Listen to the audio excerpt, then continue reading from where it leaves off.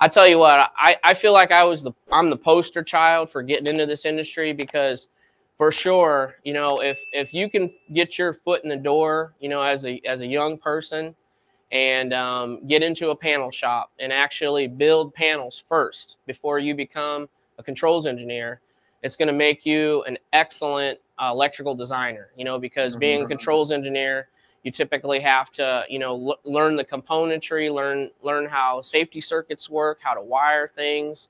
And by you actually getting into a panel shop and looking at what somebody else has done and looking at those prints and then building it yourself and wiring it, you know, by the time I finished my bachelor's degree and then I became a controls engineer, and I closed my toolbox for the last time in the panel shop and I moved into a cubicle. All right.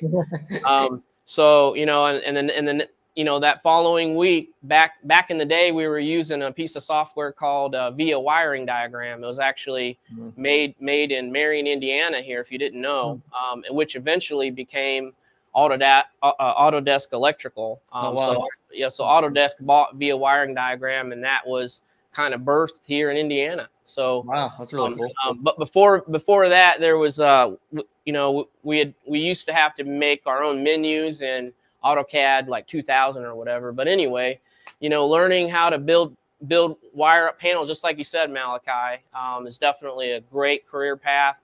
Getting your foot in the door and kind of stepping your way into it, and becoming a pretty good engineer in that way. Because back in the day, back when I was young, you know, they didn't really have what you guys have today as young kids.